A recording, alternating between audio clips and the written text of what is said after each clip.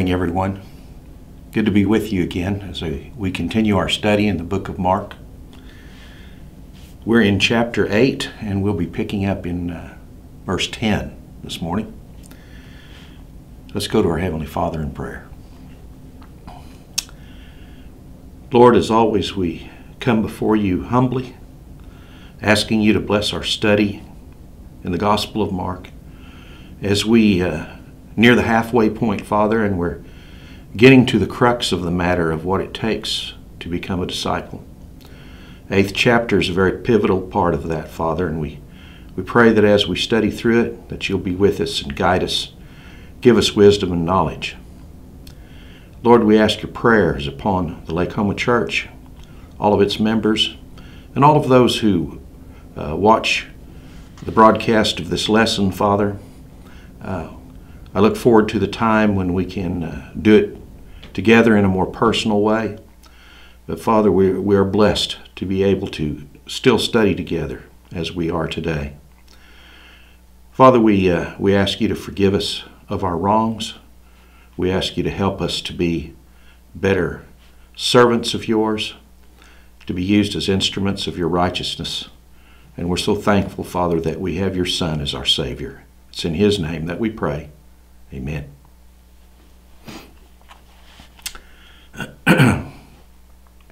So last week we saw the second time that Jesus has fed a very large group of people, this time 4,000. And again, he's done it in a miraculous way, taking 7 loaves and creating enough bread and enough fish to feed this large crowd. And as I've said before, that would have been a marvelous thing to be able to observe creation. So that's what makes these particular miracles unique. Today we're going to be picking up in verse 10 of the chapter. And let's begin by reading down through verse 13. Mark chapter 8, verse 10. And immediately he entered the boat with his disciples and came to the district of Dalmanutha. And the Pharisees came out and began to argue with him, seeking from him a sign from heaven to test him. And sighing deeply in his spirit, he said, "Why does this generation seek for a sign? Truly I say to you, no sign shall be given to this generation." And leaving them, he again embarked and went away to the other side. So Mark says that they sailed to the district of Dalmanutha. If we look at Matthew's account of this same activity, and again we'll be at the end of the 15th chapter of Matthew and the first part of the 16th chapter, and we'll be referring back to that a few times if you want to keep that marked as well. But in Matthew 15 and 39, after sending away the people whom he had just fed miraculously, it says that he got into the boat and came to the region of Magadan. So Mark says Dalmanutha, Matthew says Magadan. Is there some kind of discrepancy here? Well, no, I don't believe there are any discrepancies in the Bible. These were 2 small villages that don't exist anymore, and it's hard to find evidence of exactly where they were. I do think they were on the west side of the Sea of Galilee, because later on, when we get a little further down, we're going to see that when they cross back again to the other side of the lake, they're near Bethsaida on the east side of the lake. So we can narrow it down to that western side. Some people think that the term that Matthew used, Magadan, and the village that we know was over there of Magdala, that those could be the same ones, because the between the Aramaic and the Hebrew, you often got your N's and your L's mixed up. One would call it one way and one the other. So that's a possibility. But when places are small and they don't exist anymore, it's pretty hard to narrow it down exactly. And it's not important, because I think we can get it down to that relatively small area around Magdala. So we're on the west side of the Sea of Galilee, and wherever this was, the Pharisees are able to find them. So it's not uncharted territory. It's right there in the midst of other places that Jesus has been before. And remember about the Pharisees, they've already decided that Jesus isn't the Messiah. And they've already decided that they want to kill him. And of course, why was this? Well, Jesus just did not measure up to the type of Messiah that they were expecting. They expected a rich, powerful, magnetic type personality who was going to be able to draw all the people to him, raise a large army, be able to defeat the Romans, and make Jerusalem the capital of the world. That's the way they had interpreted the Old Testament scriptures, which of course is very far from the truth. But they did not like this itinerant carpenter. All they could see him doing was causing problems with the plans that they already had laid out. So they are always questioning him. They're always trying in some way to prove that Jesus is a fraud. So they ask him for some great sign from heaven to prove who he is and who he says he is. So this would not be the normal healing. They're not asking him to do more healings. They're not asking him to cast out more demons. What they want is lightning and thunder from heaven. They want some magnificent expression of his power. They want maybe causing the sun or moon to stop in their tracks, as was done in the Old Testament. Maybe even raining manna from heaven. That might have been something that would have satisfied them. I don't know. They, of course, couldn't deny the miracles that he's already done. So they wanted to be able to say that there were some miracles which he could not do. So they were always challenging him to do something spectacular.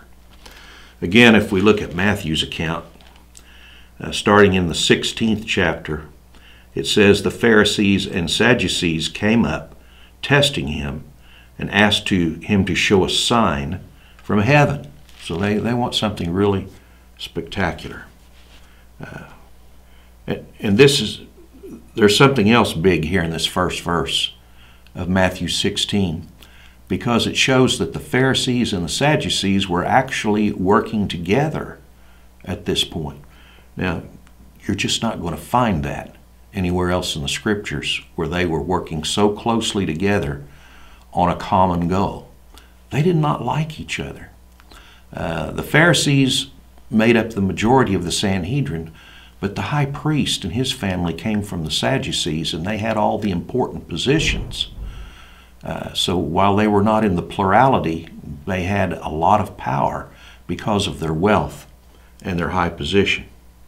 So this is the first and only time that we see them mentioned as acting against Jesus together, because they really hated each other. They just didn't work together on anything. But they are in agreement that Jesus is not the Messiah and that he needs to be done away with. They are very much in agreement on that.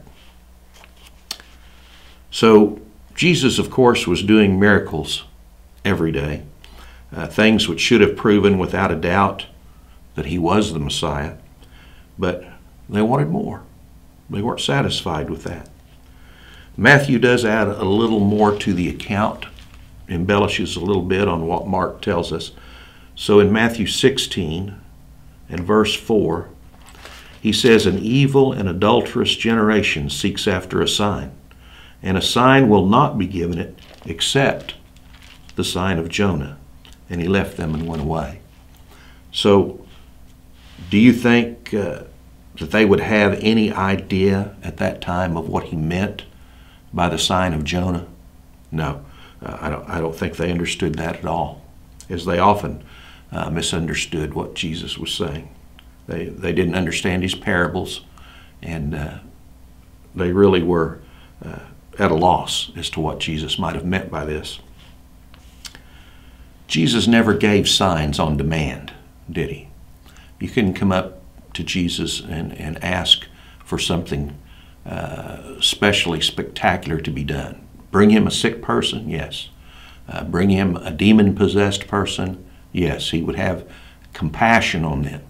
He would not heal them or cast out the demon in a frivolous way. He did it out of compassion. He didn't do it as someone who was playing to a crowd. Have you ever been tempted to say, God, just give me a sign? This is what the Pharisees and the Sadducees are doing. And I think a lot of times in our own lives, when we're especially consternated by a particular problem, it's tempting to say, God, just show me the way. Just give me a sign. But that's not really the way that we are to approach our Lord. And Jesus won't play their game. What does he do? He just gets back into the boat and leaves. Jesus liked to practice social distancing when it came to the Pharisees and the Sadducees, didn't he? He didn't like to have to be around them any more than he had to.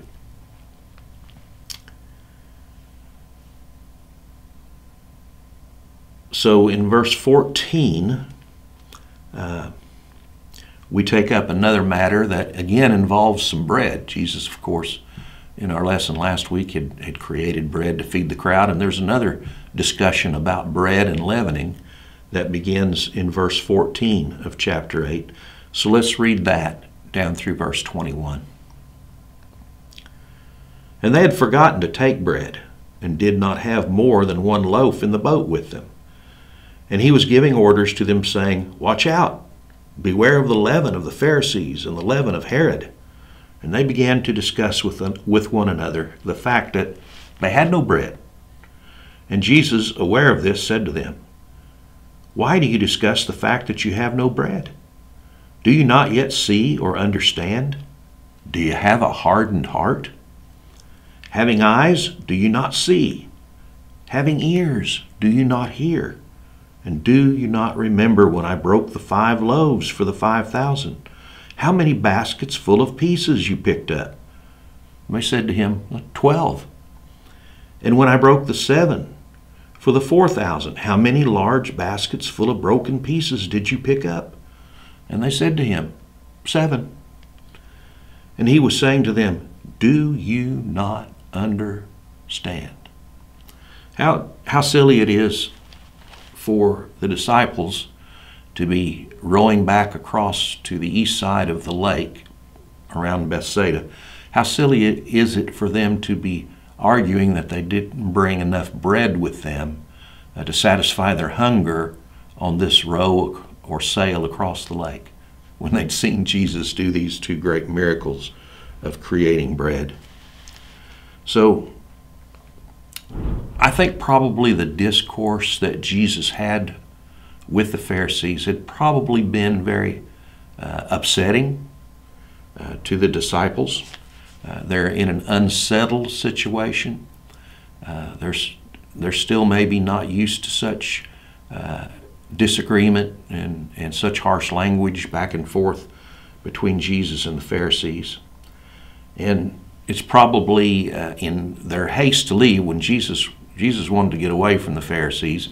And so I think this happened very quickly, that they jumped in the boat and they sailed away. And it would be a pretty normal thing for them to have forgotten to obtain enough food for the trip.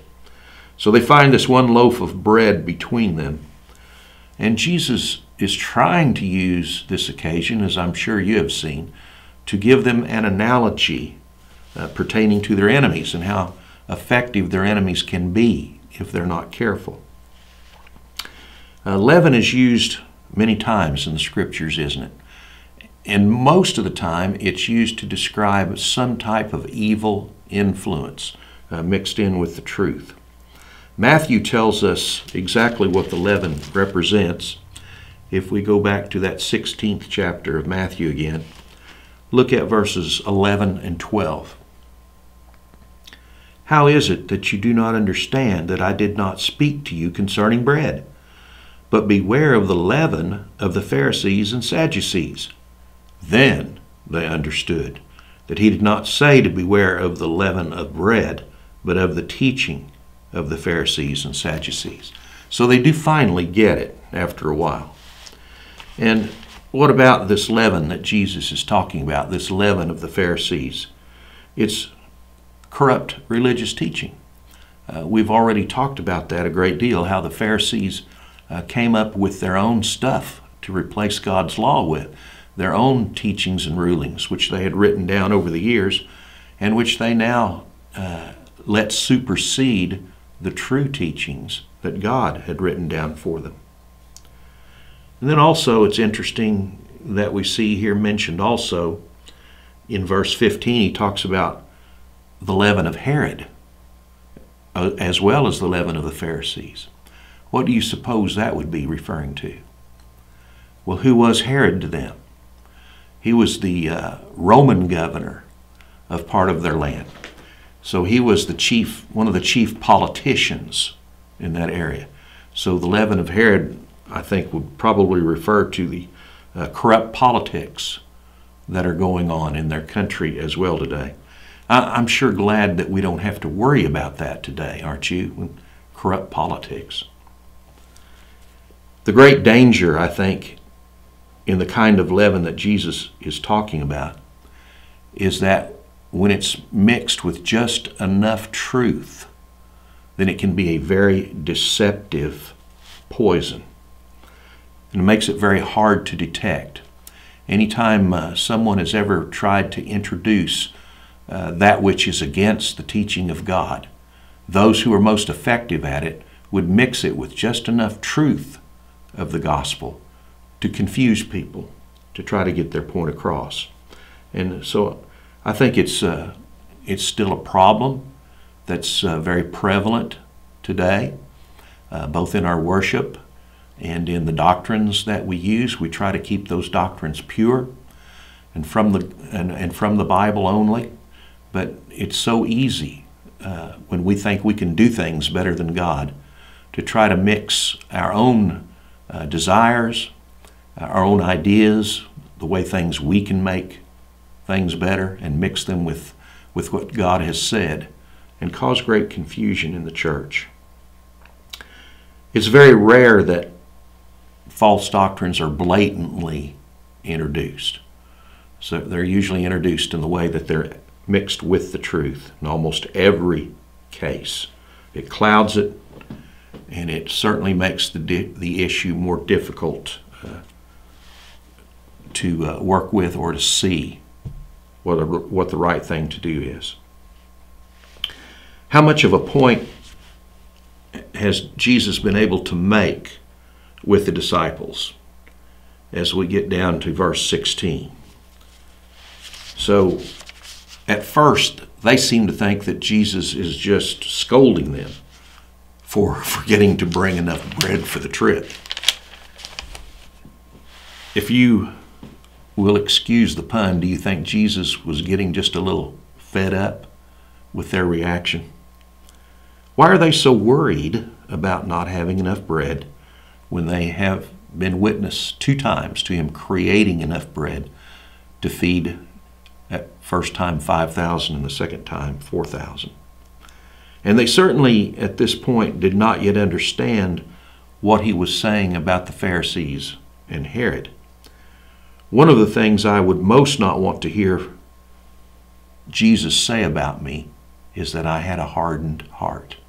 And that's what he intimates in verse 17. He asks that question, do you have a hardened heart? Wow, I would not want to hear those words directed at me from the lips of our Savior. Now, in this context, the term hardened heart means a dull or insensible heart. They just had a hard time getting the lessons. And this has been about 2 years that they've been going around with Jesus now. We're 2/3 of the way through his ministry, and they still are dull and insensitive about a lot of things. It's kind of like you say, well, that guy's so hard-headed you can't teach him anything. And a lot of times the disciples collectively are a lot like that. What had they learned from the many great miracles that they had seen him perform? What knowledge had they obtained from the many lessons that they had heard him teach? Jesus in verse 18 is telling them, can't you remember anything that you've seen and heard these last 2 years? Jesus reminds them, as we finish up this paragraph, of what they have seen him do. He mentions the things in verse 19 and 20, which they were very recently aware of. So they're showing a dullness of spirit. They're showing a lack of faith. And we never do that, do we? Right? That's never a problem that we have. So I'm glad we never do that, aren't you? And then in verse 21, we know from here and from Matthew's account that we previously read that they finally did get it. It took a while. It took some scolding. It took some pointed questions. But they finally do get the point. They're just like we are. The first thing they thought of, instead of what Jesus actually meant, were their physical needs, their worldly needs. And that's just like us. That's what we're guilty of as well. We're concerned more about the physical needs of this world many times than we are with what's spiritual. And Jesus was certainly trying to show them a spiritual implication from what is being said here. Okay, so they're going to sail now. They've finished their trip back across the other side of the lake. So we're going to finish up this morning by looking at the next paragraph beginning in verse 22 and continuing down through verse 26. Let's read that. And they came to Bethsaida, and they brought a blind man to him and entreated him to touch him. And taking the blind man by the hand, he brought him out of the village, and after spitting on his eyes and laying his hands upon him, he asked him, "Do you see anything?" And he looked up and said, "I see men, for I am seeing them like trees walking about." Then again he laid his hands upon his eyes, and he looked intently and was restored, and began to see everything clearly. And he sent him to his home, saying, "Do not even enter the village." So here they're back at Bethsaida. It's on the northeast shore of the Lake of Galilee. It's just about at the point where the Jordan River enters that lake. And this blind man is brought to him, and evidently he has not been blind from birth. Did you pick up on that as we read?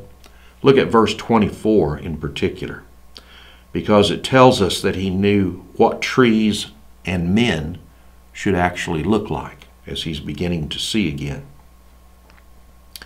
Again, we note that the man and his friends did have faith, and that always seems to be a pretty intricate part of what Jesus is looking for as he heals individuals.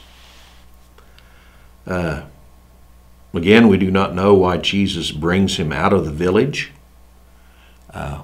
Was it to get away from the Pharisees who perhaps were waiting for him there? Or not to have so many curiosity seekers around?